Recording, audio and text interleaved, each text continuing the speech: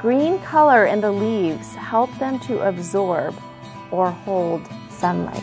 An interactive read-aloud is when you, as the teacher, have pre-planned exactly what piece of the text you're going to use, and you have a specific teaching point that you're looking for. So you model for the students how you are taking information, and then you give them an opportunity to try that on.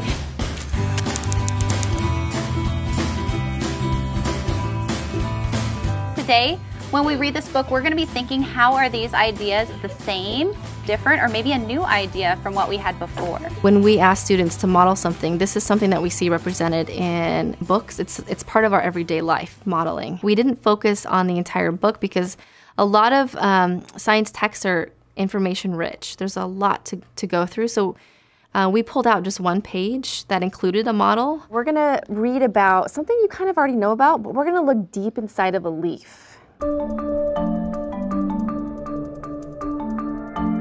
Today we started with an interactive read-aloud. Chlorophyll gives the leaves their green coloring. We shared just a piece of a book to talk to the kids about the importance of leaves and how they are structured to give the tree energy and make food. This is what the inside of a leaf looks like. Every single leaf on the apple tree has this inside of it. Is that amazing? So we have the veins. What do you guys think the veins are for?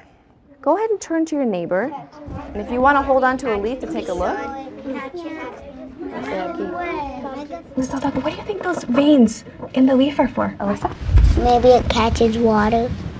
I see some Me Too's. I heard that answer a couple times. Anastasia? To catch sun. It's not a lockstep drill kind of instruction. A lot more freedom, and we really do care about responsive teaching. We want students to share ideas and questions that they have. Leaves are very important to the tree. You guys know why. They make a kind of sugar that is the tree's food. Leaves need sunlight, water, and air to make this food. Alyssa, did you have something to add on? No, I have Or a question. A question. How come their food is sugar, not like healthy food, like we eat healthy food to keep us alive, not go out crazy when we eat sugar? That's an excellent question. You know how when you bite into an apple, it tastes sweet? Yeah. Well, an apple has a type of sugar in it. And so some foods have sugar in it that's good for your body, just like the tree needs some sugar that's good for its roots and its trunk and its branches and its leaves. That was a really good question. Yeah, it's always good to, when you read a book, to ask questions about it, because maybe you don't always agree with what you read.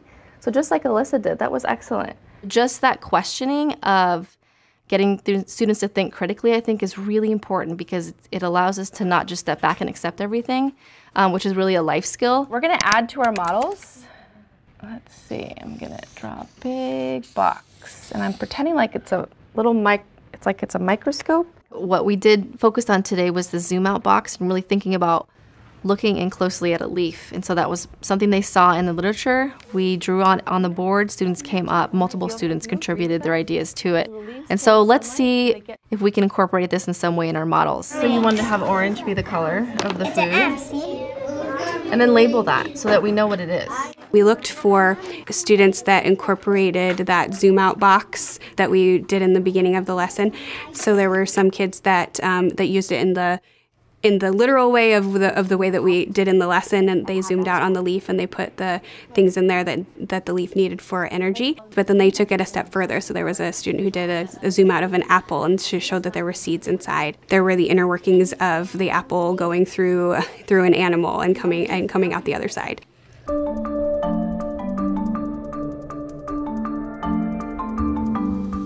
How did Arnold show hotness on his model? He used red. Is that right, Arnold? After we looked at other students' models and they gave comments and questions about the students' models, we looked at a model in a book. Okay, so we're looking at the model in the book, and we're trying to think, did that model remember everything? This picture came from this book.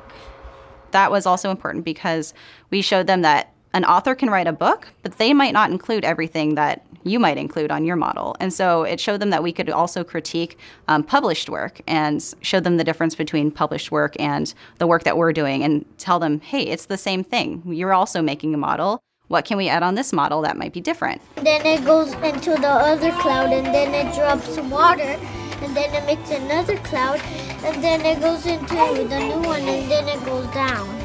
Excellent. I think you guys are ready to share out. Yeah.